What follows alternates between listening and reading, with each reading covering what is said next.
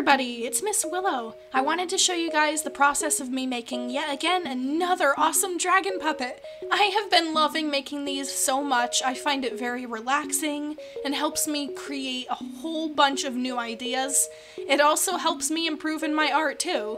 Here's a little snapshot of my workstation.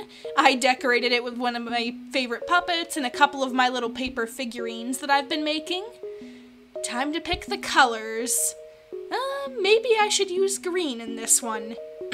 Actually, I end up using a light purple lavender color, but I do end up using the green as some highlights for the horns, teeth, nose, and some spines will be the orangey color of the eyes.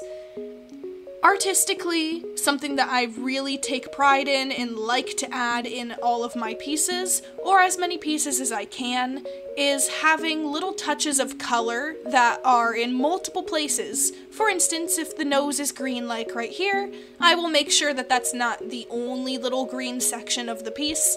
I will actually make an effort to put the green in some other portion of it, such as the teeth and horns will also be the same color. I used a stripe pattern on this. I feel like that looks super cool and gives a nice contrast, light and dark together in the picture. And here's some more work in progress shots. I am really proud of this. The earrings for the dragon I wanted to look bedazzling and golden, along with popping the color of the eyes and eyebrows, which are also a golden and red color. That's another example of how I'm using the similar colors in different places of the art. Then I go on to shade the horns and spines on the top of the dragon's head by doing a half and half, slightly different color change from a reddish to a yellow-orange. Here is the weird color. I did not know that this was going to work. I was a little bit skeptical using it at first, but I have so many colors in front of me, and the person I am, honestly, wants to use them all. I can't always have such a multicolored dragon that it's chaotic, so I tend to try to find 2 or 3 different colors to use, maybe 4, but trying not to always have one that's using up all of my pencils.